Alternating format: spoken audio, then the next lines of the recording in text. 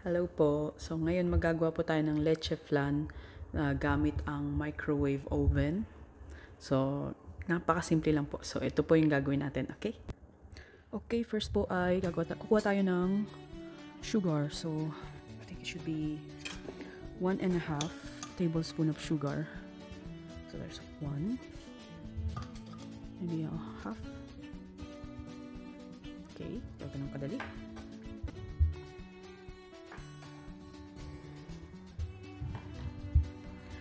Okay, so ito po nilagyan natin ng tubig yung sugar and then i-microwave natin siya for 2 minutes para caramelize, sorry.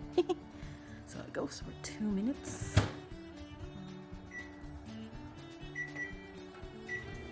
Right. Good. So while the sugar is inside the microwave, itong egg na po, lalagyan natin dito. We'll start it. Put the egg here. 1 egg lang po. Okay, 1 egg. And then 4 hold on a second. And then 4 tablespoon condensed milk. There you go. So 4 tablespoon ng condensed milk. 1. Takes forever.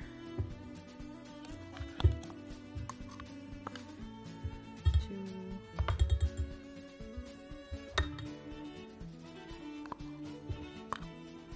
And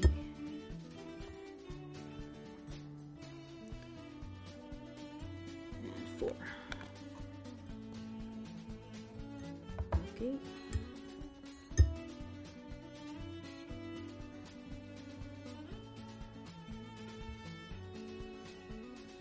And then, sumutin natin. Okay.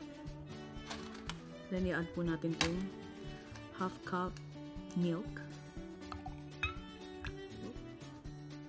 And 2 and 1 na vanilla extract. Mabubuksan ko siya. So, there you go. Right.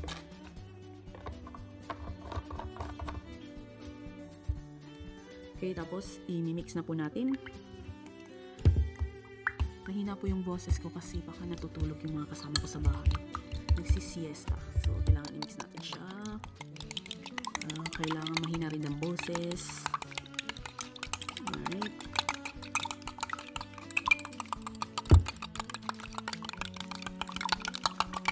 Napakadali lang po nitong gawin. Kaya kung gusto nyo lang pang sarili nyo na may leche flan, yun lang po. Okay. So, mix na yan. And kukunin natin yung sugar after 2 minutes. Let's see. Why do we get? Okay, so yung pong aking kinarmelize na sugar, sa plastic Tupperware ko siya ginamit. So nasunog siya, guys. See? Nasunog yung ilalim. So I'm making a new one sa coffee mug na dapat ginawa ko kanina pa. So now I'm doing it again.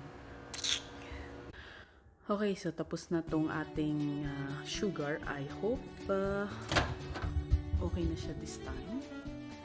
Kasi inulit ko po siya para kasi po nasunog. So yeah, there. Perfect. Okay na siya. Sarado natin ito. Ayan po, at least trial and error.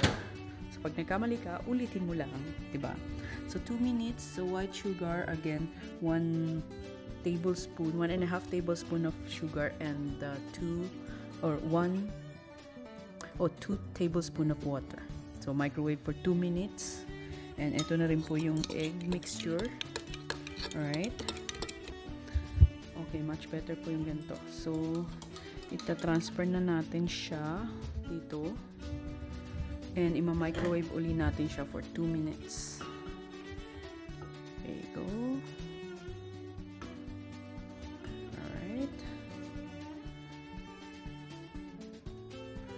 And ma-microwave na natin po ito for 2 minutes. Let's see kung anong kakalabasan. Again. Right. Here we go.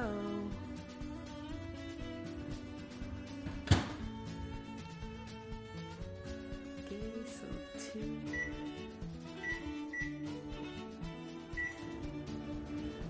We'll be right back. Hey na, 8, 7, 6, 5, 4, 3, 2, 1. Yay! Okay, let's see. Ito na ang inyong Lechen Flan.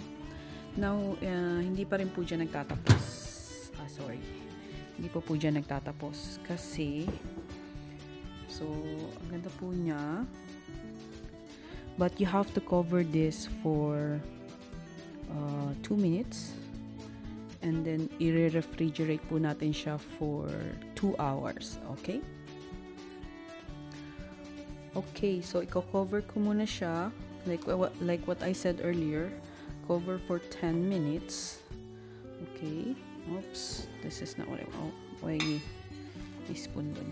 It's not what I want. I want it covered. Yan. So, cover this. And it's a bit hot. Cover for 10 minutes. Okay. And we leave that. And come back. And we have to refrigerate it for 2 hours. Okay, syempre, kasi I told you it will be needing for 2 hours refrigeration. So, I'm going to leave this for 10 minutes and lalagay natin siya sa refrigerator for 2 hours. But, syempre, kailangan I need to show you guys some result. And I made some already. And, here we go. And I'm gonna show you the end result. But kasi this one guys, I made yesterday. So, it's more than 2 hours na siyang nasa refrigerator. So, there you go. So, this is how we going to do it. Hold on. Okay guys. So, ito kasi I did this yesterday. So, it's more than 2 hours na siyang nasa refrigerator. So, all we have to do, after 2 hours na na-refrigerate, put the plate, and then you have to flip, and see, there you go, and see the result. Chadang! See? Now you have a Lechen Flan from the microwave. There you go. Cool, right? So, simple and easy, unless magkamali kayo, unless you made a mistake like me. But it's a simple and easy dessert recipe. Thank you guys. Hope you like it. Bye-bye.